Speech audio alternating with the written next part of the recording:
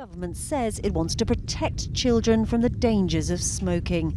If you could see what's really there, you wouldn't smoke. But it's now been accused of a humiliating U-turn after plans to remove branding from cigarette packaging have been shelved. Today, in an urgent question in the Commons, Labour accused the government of caving in to the tobacco industry.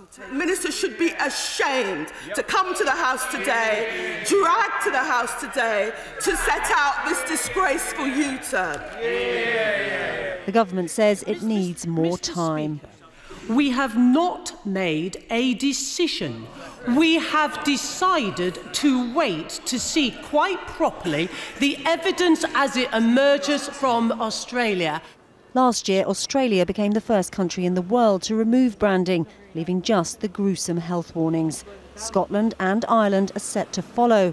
But Diane Abbott now believes England is no longer part of the plan. They will not introduce plain packaging in this Parliament. As far as the Tories are concerned, plain packaging is dead.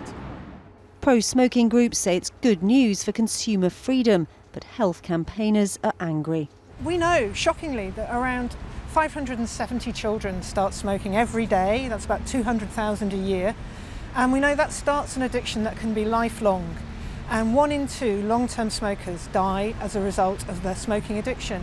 So basically, this means lives will be lost.